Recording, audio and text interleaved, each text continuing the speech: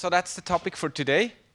We have representatives of the World Bank Group, of the European Bank for Reconstruction and Development, from the Asian Development Bank and the African Development Bank. And we have the speakers are listed here. And the way we actually structure the next 45 minutes is that each of the organization will do a short introduction, a short presentation about their institution, and then also give you a brief overview about the institution, but also about job opportunities and type of skills that they're looking for. But then I think the more interesting part, I mean, of course, this is very interesting as well, but I think for you, it's a great opportunity to actually put your questions to the panel. So they will all be up here, and I hope we'll have many good questions. They are here, they are really the experts. They're all HR representatives. So they are the ones who will actually screen applications, so they know what they want to look for in a CV.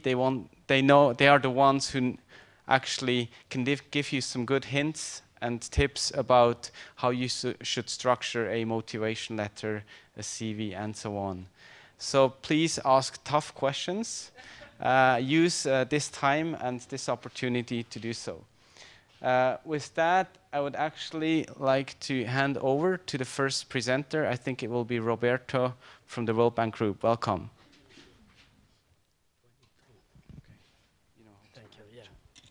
Thank you, Urs. And again, welcome and thank you for being here. It's a great opportunity to connect with you all. This is indeed a reaching out networking opportunity, and we are trying to make the most of it. So we had time this morning, and we have time later at the booth where you can keep asking questions that you will not be able to ask here. Anyway, when we talk about the World Bank, we always need to remind ourselves our role and mission. You may be familiar with the mission statement, a world free of poverty, but only in the last few years, the bank finally has introduced goals. So finally, after 70 years, the organization has decided to be ready to be monitored and measured by results, goals, targets. And these are the goals, the two twin connected goals that we have. And the first one is end extreme poverty. By 2030, decreasing the percentage of the people living with less than $1.90 per day. And the other one that is connected is to promote shared prosperity for the rest by fostering the income growth of the bottom 40% for every single developing country. So these are the goals, and we do need to remind ourselves this is very important. As a recruiter, what I always like to mention about the World Bank is something that I think definitely is not unique and is also with the other organization here represented, but it's important. Everybody, and you might know already through friends, colleagues, or personal experience, that these are competitive environments where everybody says it's even difficult to get an internship or a short-term contract, but this is a good story that sometimes we need to sell, advertise better. The World Bank is a group made of different entities. If you like, two blocks. Some entities are working with the governments, the public sector, the governments of the countries that we try to help. And then we have entities that are more focusing on private sector, trying to attract private sector investors. So why, for me as a recruiter, and for you maybe as an audience to understand, that at the end of the day, we have opportunities for people with diverse experience and background. And it's actually difficult to think of a background, academic and experience background, that doesn't have opportunities to work. As far as you do something that is relevant or related to development in developing countries, you will find opportunities. If you come from academia, from the public sector, from the civil society, or more and more if you come from the private sector. The majority of the people hired by the World Bank, it's a constant data in the last few years, they come from the private sector. and the majority of the people maybe leaving the bank after 2, 5, 10 years, they go into the private sector. So private sector is a key player when we talk about development these days. So that's important to consider. And sometimes being broad, being diverse, also in terms of experience, could be relevant and important. So if you're able to consider opportunities both in background, private, public sector, maybe you are even more competitive. When we talk about the bank, we talk about, that's what we do. So geographically, it's important to understand that we work in different regions. But at the same time, thematically, that's how you divide the work of the bank. So I will use this slide where you're reading the different sectors to understand this is what we do, this is what the kind of people and professionals we need.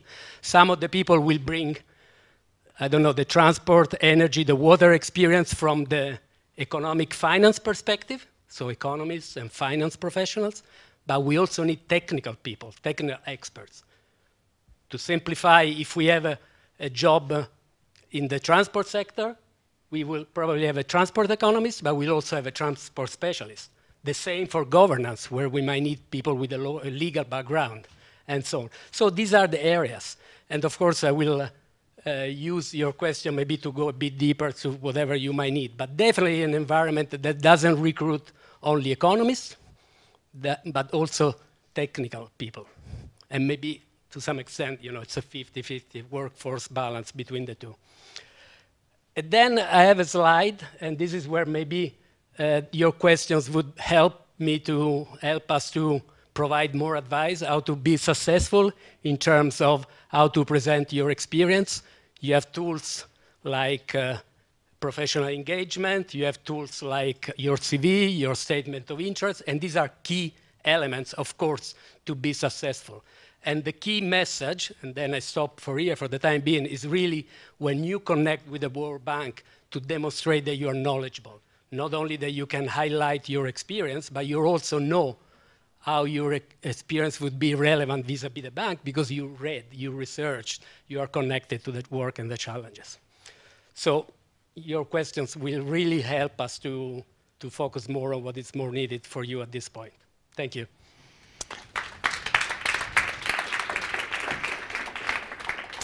Thank you, Roberto. Now, please do keep your questions. We'll move to questions after we have all the presentations. So Pierre from the Asian Development Bank, based in Manila, welcome again, and thanks for your presentation. If you could use this mic. All right. Thank you, Ross. So I cannot move. I have to stay here. So good afternoon, everybody. My name is Pierre Dayens. I'm working for the Asian Development Bank. I joined ADB 1 year ago, so I'm still quite new in the system. I am a Swiss citizen, so please, Swiss people are encouraged to apply also. It's possible to make it. ADB, we are also a multi-development bank. We were founded in 1966. We have 67 member countries. The majority of them are based in the Asia-Pacific region.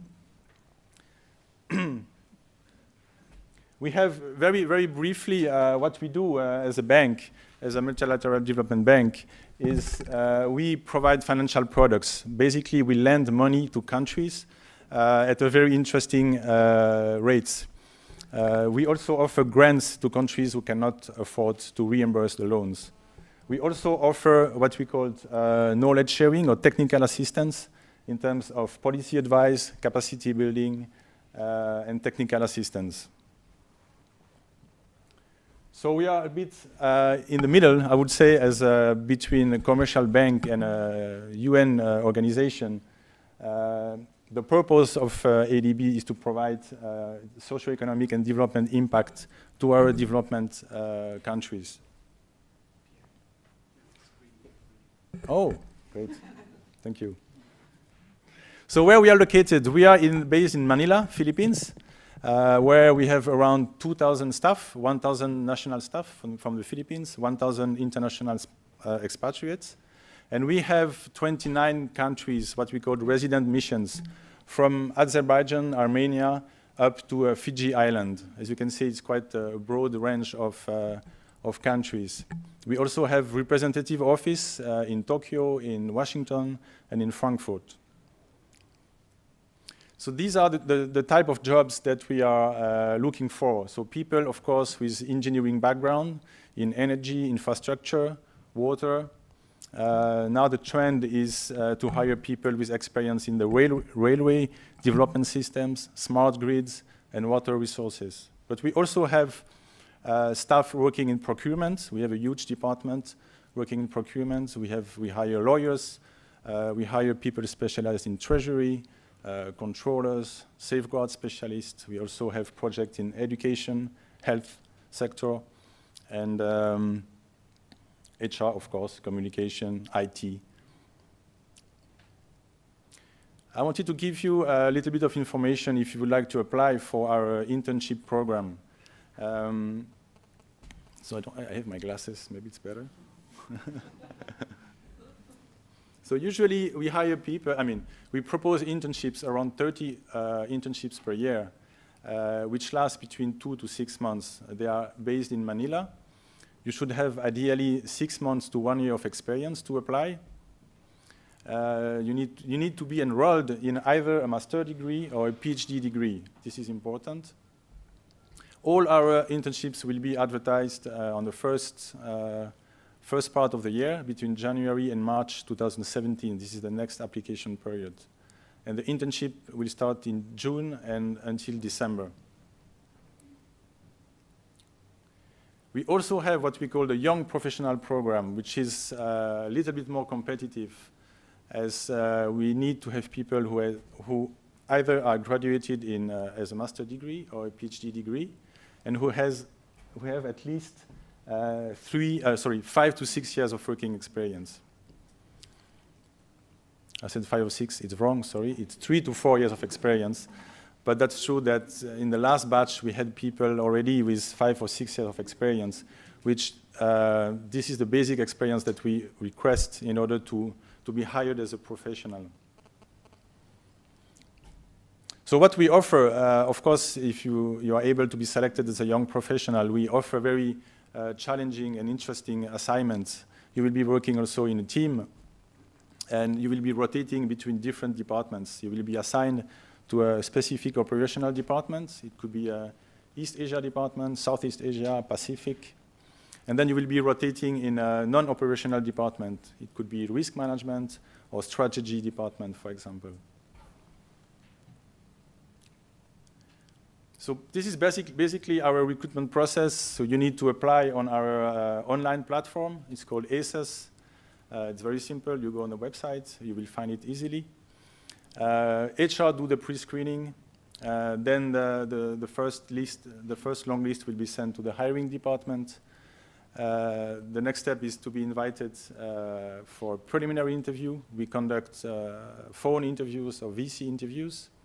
And if you are pre-selected, then you will be invited in Manila for the final interview. And hopefully you will get the job offer at the end. Please follow us on the social media. We are trying to be more and more present in the social media. One advice to you I wanted to give you before to leave the stage is please try to be as much as possible, as Roberto was saying, visible online. Build your online profile.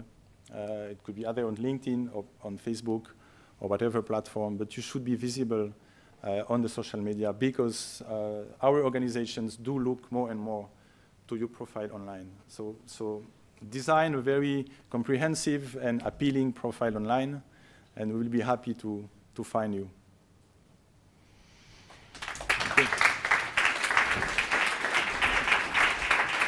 Thank you, Pierre, for the pitch for the Asian Bank. As you can see, there's some competition between Manila and Washington, and next will be London. So, Scott from the EBRD, over to you.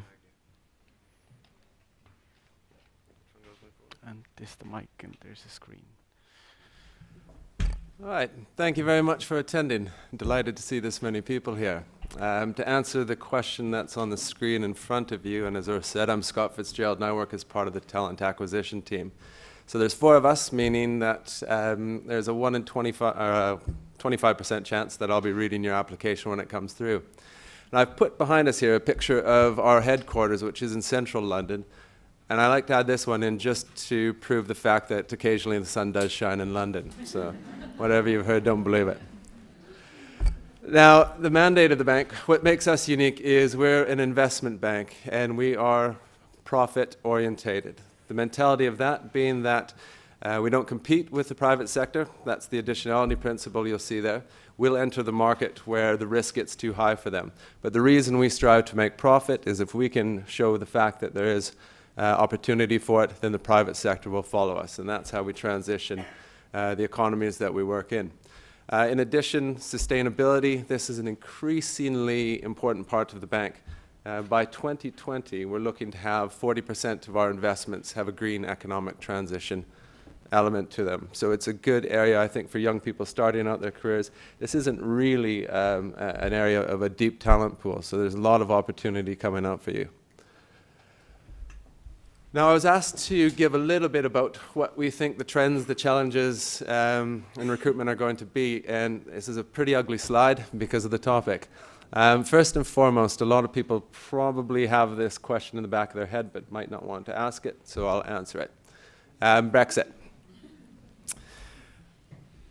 We are not an EU institution. I think a lot of people assume that we are because they're a stakeholder. They own 10% of the bank, but we're not attached or affiliated outside of that with the EU. And the bank, when it was set up in 1991, someone had the foresight to put into the charter that will always be located in London. So the bank's not going to move. There won't be a relocation to Frankfurt, anything like that you may hear in the press, but it may have an impact on our countries of operation, particularly the ones who are within the EU institution. The other things that come up for us is increased competition with the private sector, particularly in areas like compliance, with private sector banks routinely behaving poorly. And they've pulled a lot of the talent to redress that. Faster processes, so we're shifting now, just like the previous people have said, onto online processes, trying to make the point from application to the point where you're actually in the bank quicker for you. And like I mentioned in the last slide, skill shortages in developing fields such as green economy. So how to apply? 2 weeks is our normal application period. So if you haven't done this already, what I've told everyone who's come to visit us today at the booth, and what I'm going to tell you now is please go to our website and register for a vacancy alert. And from the 8th of November, you'll also be put into a talent pool, so we can work proactively in partnership with you as well, identify your experience for roles as they come up, rather than have to reactively apply for them. That'll happen from November 8th. In terms of how you format that application, the one thing I would say is do put together a covering letter. I think this might be something that's a little bit more North American, but what I would do and encourage you to do is look to whose area you're going to be applying in. Do a little bit of background research and use flattery. Find out what they've been involved in, if they've got a journal report, if they've been on a presentation panel, and name drop that in your application because it goes down well with our hiring managers. Unofficially, of course, I've told you that. That's not the official line. But be patient as well. I said we're working towards getting things a little bit more streamlined, but you can expect from the point of your application to the actual offer, we're running about 60 days. So it's a little bit slower than the private sector, but that's just to give you an idea. And the last thing I would encourage you to do is brush up on competency-based interviewing. In 2014, we worked with a management consultancy to identify a set of 12 behaviors we want everyone to come into the bank, and 6 of these are bank-wide. So have a look on our website. They're hidden away in there for you, but you will be asked about at least 3 or 4 of these. So that's another good tip that just the people in this room are getting. So with that, I'll pass it along to Manette. Thanks, Scott.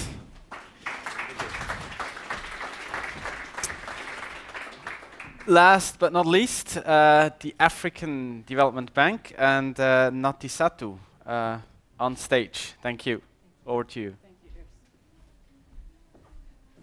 Hi, good afternoon, everyone. I'm very delighted to be here in front of you this morning, and we'll be really happy to answer all of your questions. I had the pleasure to meet some of you already this morning at our booth, and I encourage you to keep on coming and asking questions specific to the African Development Bank.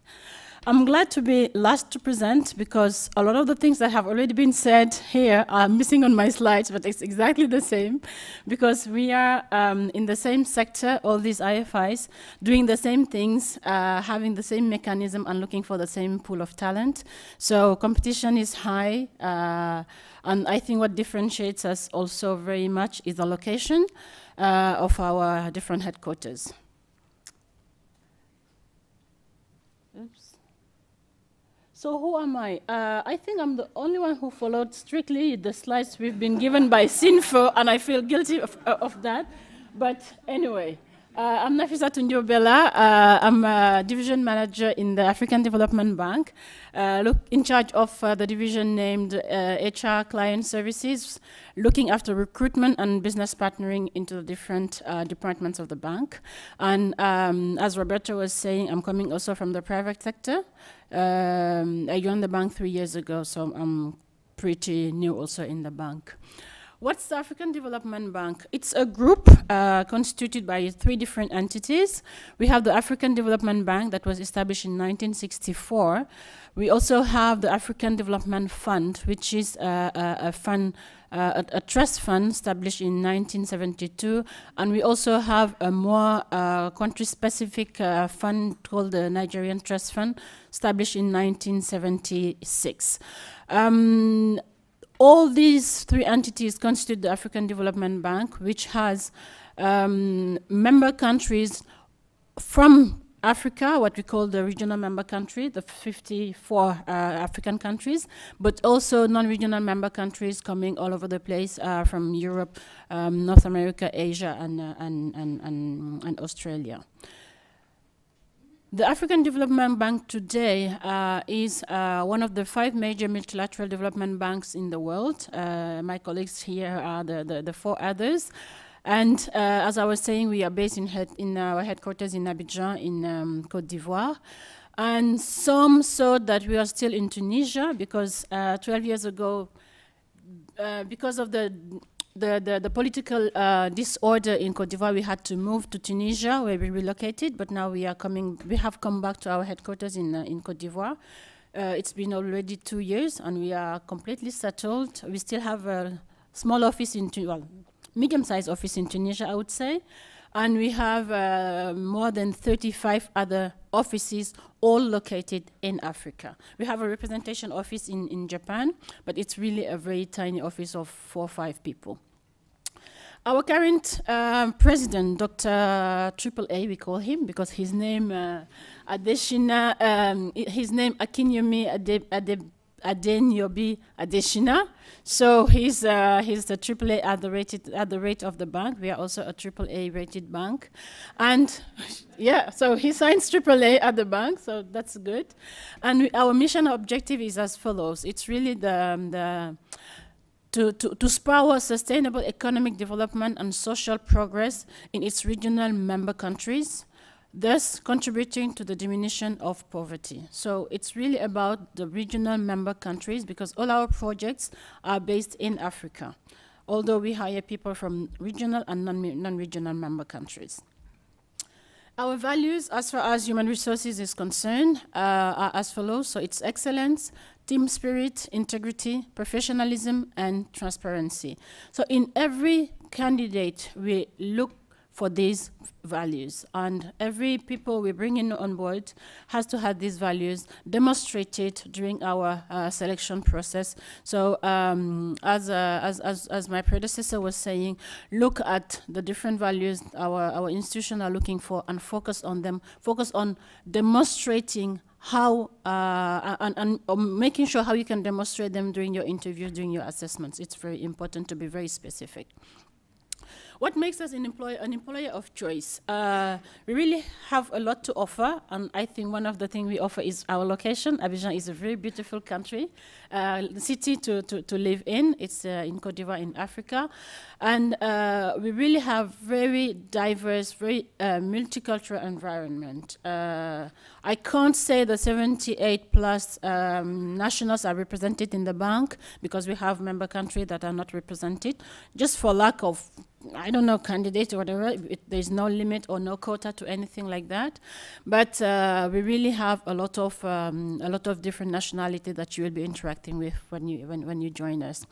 Internationally, very competitive compensation package as well. If you enter the bank at the professional level. And continuous professional development opportunities as well, and a meaningful impact as an individual towards the development of Africa. You really have to want to develop the world to be able to join these IFI. This is really the passion that drives the candidates.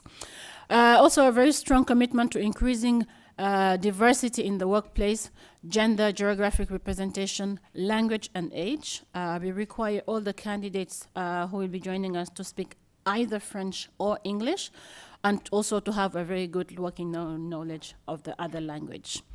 We have also reforms being undertaken to improve our benefits, our career development, promotion, the training, and the performance management in the bank. So it's really a continuous target for improvement.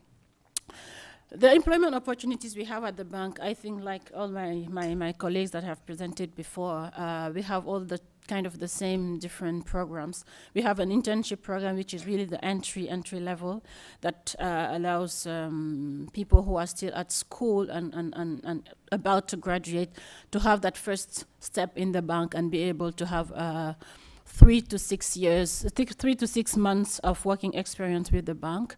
We ask them to be still in the process of being graduated, or maximum have graduated in the last year of their application. We have also the possibility to enter the bank as a consultant, where we offer 6 months to 2 years of contract. Short-term staff as well, we do offer that, and it's starting from 15 days. It's mostly people who are based in Abidjan, or at least in the neighborhood. You can also be seconded to the African Development Bank or join us as a technical assistant. But the big portion of the opportunities are really in these two, the upper boxes at professional level, and it's a little bit scattered, our levels, because it can be different from our colleagues. PL, we have for professional level from PL8 to PL1, PL8 being the lowest and PL1 being the highest. So make sure when you apply that you get the right grading system, because some people have applied to PL8 thinking it was the highest of the grading. And we also have young professional program, similar to what has been presented here. The few difference I can say about ours is the maximum age limit is 32 instead of 33 that you presented, but it's more or less the same. Required to have at least 3 years of experience, knowing that the program is a 3-year program. By the time you finish the program, you have the minimum of 5 to 6 years experience that is required to enter our entry level of a professional level. I think all that's here, I've already talked about it. So I want to thank you and leave the floor for questions. Thank you. Natisatu.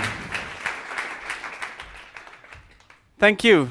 So I'm not sure if you have already made up your mind which location. Now I would like to ask the panel to come up here on stage for the Q&A session. While you're coming up, I just want to throw a number at you. There was a recent study, a global study, around the average time a recruiter spends on a first screening of an application. And I found the results to be quite interesting. What do you guess? What would be the average time spent to review an application? And it was not related to international cooperation, it was just related to any job, any firm globally.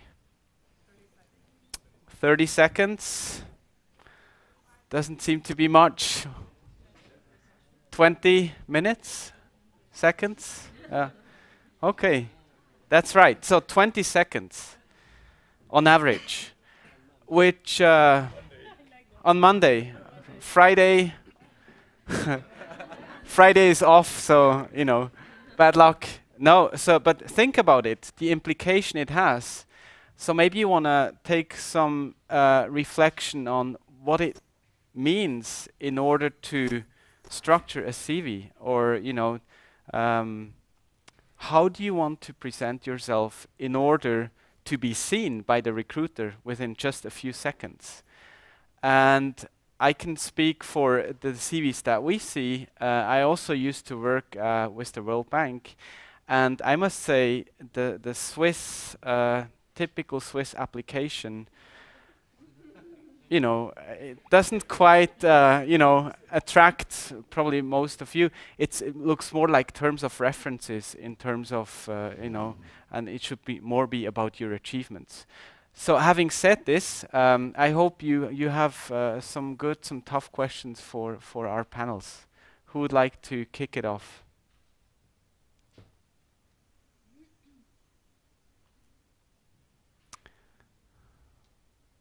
Okay. Do we have a mic? Yeah, okay, a mic will be coming.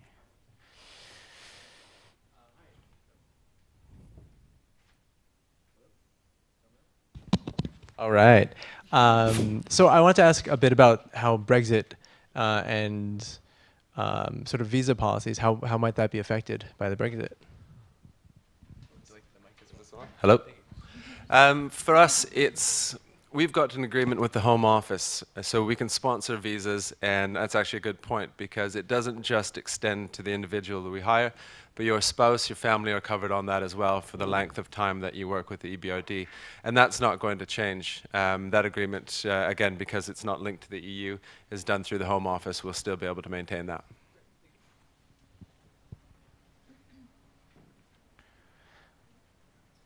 So, and I think this is actually a really good question, because some people think, well, you know, the World Bank is based in Washington. I don't have a work visa. I mean, that's one of the locations, but I don't have a work visa for the States. You can still apply. As an international organization, they will actually be able to get a visa for you. And that's true for all the development banks. Okay, question at the very back. Yes, we heard a lot about sustainability, and my question is that once you actually had on the one hand monetary interests, on the other hand sustainability. So if those two interests collide, how does the bank decide? I mean, all of your banks. I mean, do you really go for sustainability if it will diminish your investment? Who wants to go first on this one? Is it done? Yeah. I mean, I don't have a straight answer to the question. Oh, yes, sorry. I'm Rohai. No, that's okay. I'm Rohai Anjay. I'm Roberto's colleague. I was at the World Bank as an HR specialist. I've been with the bank 10 years now. I've been in the private sector before joining the bank. So just to tell you that we do recruit Tarians. We don't recruit aliens. I mean, like the perception is to get into these organizations is really difficult. But everybody, depending on your background, you have a space in these organizations. To your questions, I mean, I know that for the World Bank, you know, we have sustainability department that is a huge department at the World Bank that supports our investment and build the safeguards to make sure that we reach the impact we want to have in those developing countries where we work. So I don't think we make a choice whether it's investment or safeguard. Even in the IFC, which is our private arms organizations, the environment and the sustainability department has a say to each of the investment that we have in those countries. So it's critical to make the impact we want to make in the country where we invest in.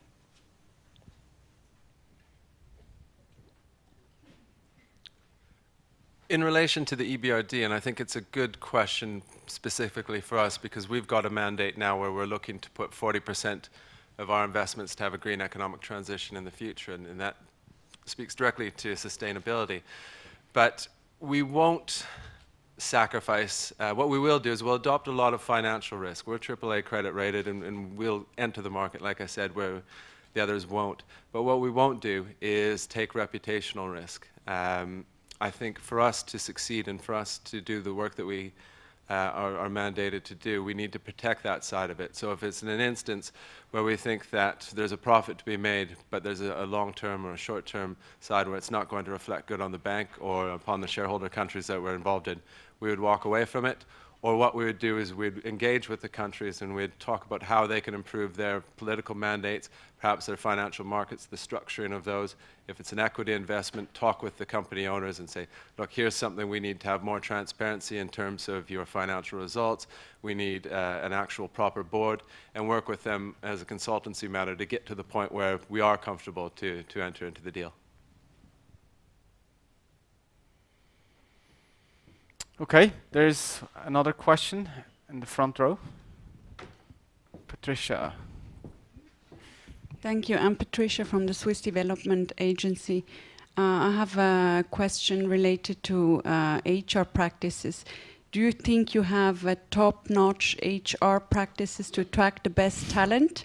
And what are some of the challenges you're facing? And since your banks, you know, maybe to compare with some of the recruitment practices that private banks have.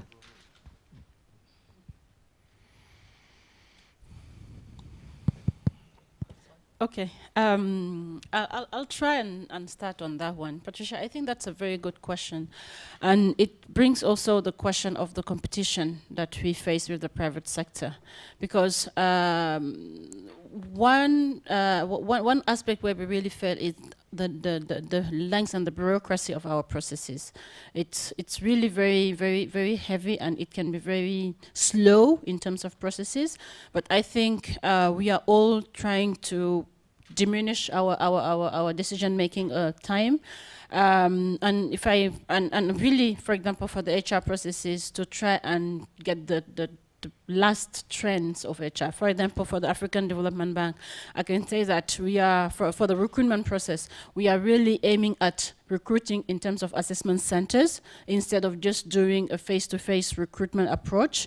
Having assessment centers that are structured around competence-based interviews, but also video conferencing, you know, all those kind of things that really help you assess better a candidate and looking for a specific competence that you are looking for that you would not be able to get in a, I don't know, 45 minutes face-to-face interview where the candidate is not at ease, is really in a different setup, while in assessment center you put the candidate at ease, you really try to get the best out of the person. So those are kind of things that we try and do more and more. I think I share the same points that my colleague just mentioned. In ADB, we also face the same challenges. We had quite heavy processes in terms of selection of candidates, so there is a bureaucracy. But you need to understand that compared to the private sector, there is one very important aspect, which is fairness and transparency that we need to ensure in all the panel. So for example, now we have implemented a new measure, is that when we do the shortlisting, it's not only done by the HR department, but it's done by the HR department plus the hiring department and an independent colleague from another department. We do the same when we do the pre-selection and when we do the panel interviews. So yes, it takes a bit of time compared to the private sector, where you just want somebody and you take that person and you hire her or him. You cannot do that in our environment. So we also do our best to streamline our processes and to hire people as fast as possible, to be flexible, to provide the right talents to our departments. So also we need to increase our diversity. This is also one challenge that we are facing in the Philippines. So increase the number of women. Today we are at around 33% of our international staff are women. And we are about to define our new strategy for the coming years, and hopefully by 2030 we will be reaching the gender balance 50-50 in the headquarters. But it's a challenge. If I may, just in terms of, I mean, my colleagues, they spoke about the selection process, but I think once you get in, I mean, our organizations offer really an attractive employee value proposition, which means that we really take care of our staff. Our benefit packages and our career development programs are really good programs, I mean, in terms of retaining our staff. You know, our turnover is literally not even comparable to the private sector. People who join our organization, usually they stay, they don't leave, because, you know, you get exposure to all type of sector or practices, but also in terms of project programs and career opportunities growth within the organizations, it's very diverse. So once you get in, it's really an attractive place to join these international finance institutions. I would just add, for us, I think we share some of the similar challenges in terms of time to hire, etc. But under our current president, there is a real point made to address these. So we've just recently introduced flexible working, remote working. We're giving a lot more accommodation to people with that side of it. In terms of gender, I think we're ahead of the private sector. We have 55% females working at the bank. And the only challenge now is to make sure that that representation comes at the highest board level as well. But there's strict, clear development plans in place for that, and there's a lot of support being given to address these issues. So we're not ideal, but we're making good headway. Thank you, Scott. And I think we have time for one more question. Yes, at the back. Thank you. My question is more related to the areas you work in. And I would just like to ask, what is your, how are you present in the migrant situation right now in Europe? Some of you operate in Europe, some of you operate in countries where the migrants come from. So my question is related to that. How are you present there? If you can stay brief. Thank you. It's a good question, of course, and so one of the things that we are trying to do, of course, is harmonize with the other international organizations on different topics. So if you remember the slide when we were trying to describe what the World Bank does in terms of cross-cutting areas and global practice, there's one that is called fragility, conflict, and violence. And while we are not probably playing a leading role vis-à-vis the migrants question, in the fragility context, we are definitely involved. You will see, we're talking about countries that may be in a post-conflict situation or countries that are even affected by natural disasters. And yes, maybe again, as a recruiter, it's good to mention that the bank is playing a role and will continue to play a role in terms also of opportunities. And we talk clearly about countries that where it's not easy to relocate, where to some extent we don't allow families to relocate. And as a recruiter, when I see we advertise jobs in the fragility context, the internal talent pool is limited. And even when we go outside, maybe the internal interest or is limited. So, you know, that's always something to keep into consideration. If you have a fragile related experience on your CV because of your voluntary work, because of your summer job, or because of your opportunities, this will send a very strong message, not only about your passion, but also about your flexibility, availability to relocate. So maybe this is something to take into consideration. Maybe I didn't fully answer the question, but I think this is something that may be of interest for a broader audience. Okay, well, thank you. Panel, I think they deserve an applause. Thanks to the panel.